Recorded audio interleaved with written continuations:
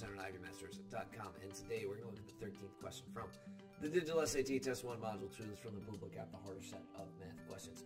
Number 13 reads, when a quadratic function f is graphed on an xy plane where y goes up of x, its vertex is negative 3, 6.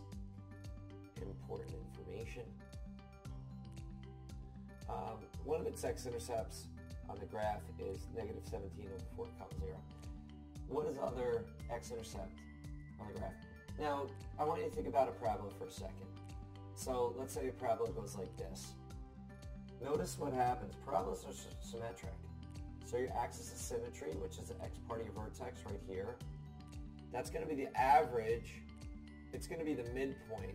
The x is going to be the midpoint of the two x-intercepts. And to get the midpoint, you take the average. So what we can do is here, it's negative 17 over 4 plus the other x-intercept. If we take an average of those two and set it equal to negative 3, which is the x part of the vertex, it should work. And I just illustrated it on the graph for you why it would work.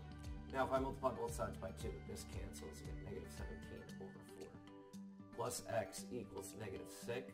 Then I'm going to add 17 over 4 to each side of the equation and solve my question. Might as well just plug that into Desmos.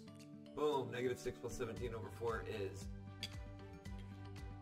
negative 1.75. Bubble it in, move on. If it were a fraction, it'd be negative 7 over 4. Thank you for joining us today. If you like this video, click like.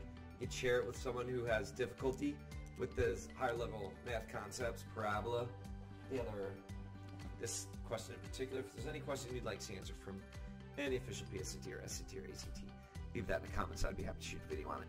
Click subscribe so you don't miss anything, and check out that 1-minute video on TikTok.